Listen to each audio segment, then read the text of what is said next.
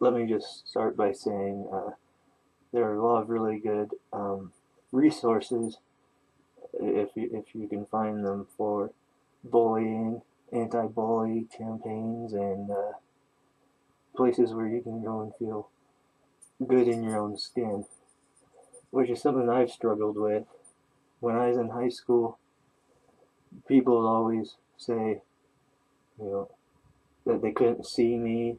They say, "Camel face, can't see you," and they'd make fun of me because my shoes are always too big.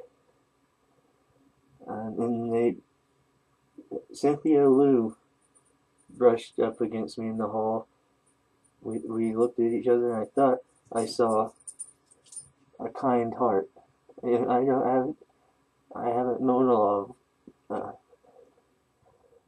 of great hearts like that. People who understand and accept me for who I am. But I thought she was going to, say something nice. But she just looked at me and said, "You're not even funny." Dude,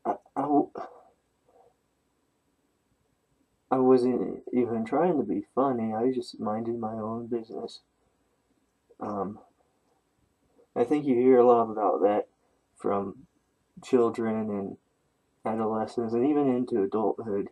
And remember, these emotional scars last a long time. They can last a lifetime. So I think we all need a support group, a strong foundation um, to make it through this.